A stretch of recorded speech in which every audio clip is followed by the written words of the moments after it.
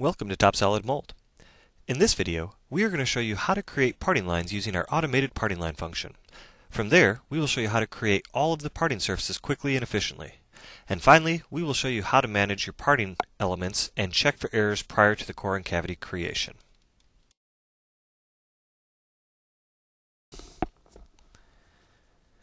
Okay, from here what we want to do is we want to start creating our parting lines. So I'm going to go to my parting line function. And here I'm going to ask TopSolid'Mold to select and show me every possible parting line for this part. So after a few seconds, you're going to see those possible suggested parting lines show up as yellow curves. From here, we just simply have to select the curves we want to use. So here I'm going to start on the outside and select that. In this case, TopSolid'Mold automatically determined that it can go all the way around the part. There were no other decisions to make, so we selected that one 100% for you. From here, we'll say New Parting Line. And I'm going to say turn off extend, reposition myself, and just select all of those in there because they're all the same. I'll say new parting line again. Maybe we'll flip ourselves to the inside here. And I'm going to select in there, new parting line again. And I didn't point this out before, but every time you create a parting line, when it's closed, the software comes up and tells you the parting line is closed. It's important that we have airtight parting lines in order for our split process to work later on. So from here, now we have one more parting line to do, and that's going to be here. Now notice here that there was no suggested parting line. Well, that's because this parting line was buried within the wall thickness of the part, and frankly TopSolid couldn't see it. So you still have to be a little bit of a mold designer, but that's no problem. We can just say new parting line, edge, we'll say auto path, select it, and like that, we have our final parting line. Now we can flip this back over, and we can quit and go on to creating parting surfaces. Now to start with, I'm going to start with external parting surfaces. Now, everybody always likes to see automation, so I'm going to start with everyone's favorite function, automatic, and go ahead and select this. And like that, the software automatically creates an external parting surface. And it's okay. I don't think it's the best, so I'm going to undo. As well, I'd like to show you other parting surface tools anyway. So here I'm going to start with simple extruded. I would like to extrude from this to this, out this way. I'm going to do the same thing on the other side. And notice, by the way, I'm not worried about what plane I'm in, what coordinate system I'm working on. The reason for this is that TopSolid'Mold knows I'm making parting surfaces, so we know we need to extrude away from the part. From here, I'm going to create some simple flat surfaces, right? So I'm going to say I'd like to create a flat surface from that curve to that curve.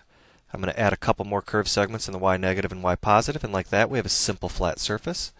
I'll add one more over here. Again, y minus, and this time x positive. Just defining some vectors here. We have our surface, and why not duplicate that over? So if I go into here, go to duplicated, and just mirror about xz, like that, my external parting surface is complete. So from here, we can start creating internal parting surfaces. So let's go ahead and do that. I'm going to say flat parting surface, right there, as well, right here. And notice, by the way, when I did that internal one, it did them all at once, and that's because I had group selected them before. So we'll quit out of there, and we'll create another internal surface.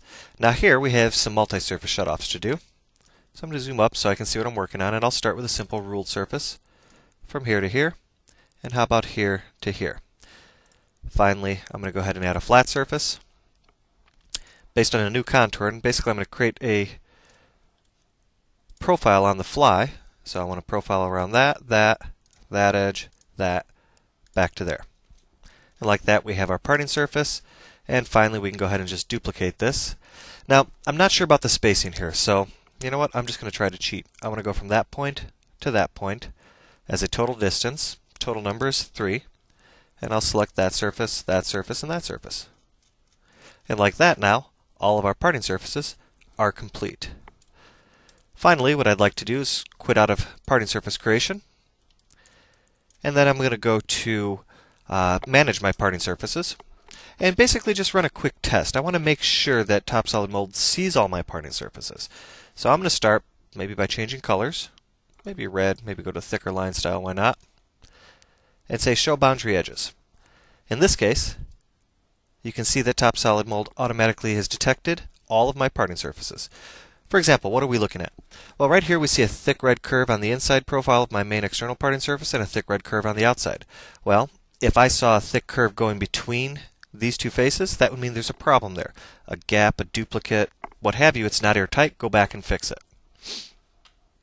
So from here, I can say I'm done. Doesn't matter.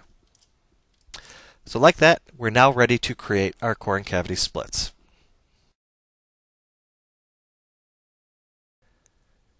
Thank you for watching this video to learn more about TopSolidMold. Just to review, in this video you learned about adding parting lines both automatically and manually, how to add parting surfaces, again both automatically and manually, and finally how to manage parting elements and check your parting surfaces for holes. If you would like to learn more about TopSolidMold, please visit our website at www.clear-cut.com or call today to speak with a sales associate at 630-889-8055. Again, thank you for your interest in TopSolidMold.